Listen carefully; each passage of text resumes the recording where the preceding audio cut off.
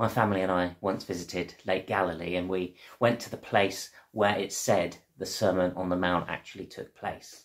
It has a church there, a modern church, a visitor centre, and it looks out over the beautiful, special lake. What a really special place it is. And when there was a bit of a lull in the crowds and people had moved on, I decided to climb up on a low wall that overlooked the paved courtyard and read from the Sermon on the Mount in the Bible. Well, I would never have done it if with the crowd there. I'd have been far too nervous. I certainly didn't do any public speaking back then. And not being a gifted public speaker, I was really focused on the words of the text, particularly as I was reading from the King James Bible, which can be a bit tricky in places.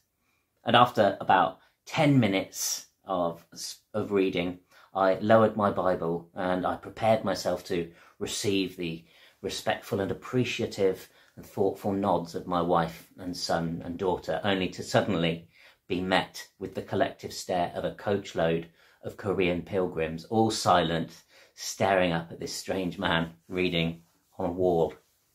Well, how God can use all of us, even in our weakness and our ignorance.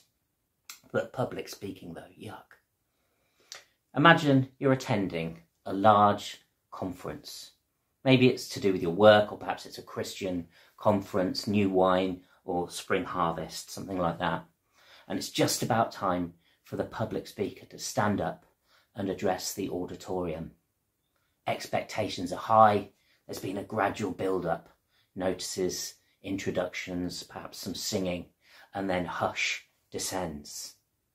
Well, the speaker steps up onto the stage, walks to the lectern, opens notes, puts them in order, takes a sip of water, draws breath. All this signals that here is something special to listen to. And the keynote speech begins. Blessed are the poor in spirit, for theirs is the kingdom of heaven.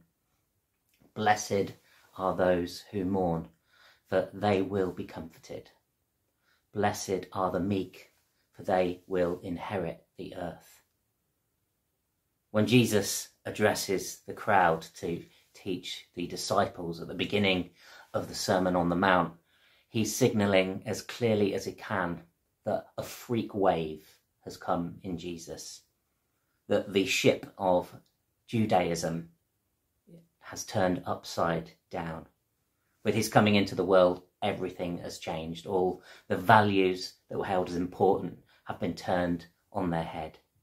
These Beatitudes reflect that upside down nature. This is upside down living. Or rather, it's living the right way up, God's way up, in an upside down world. Let's all be a part of that upside down kingdom together. Amen.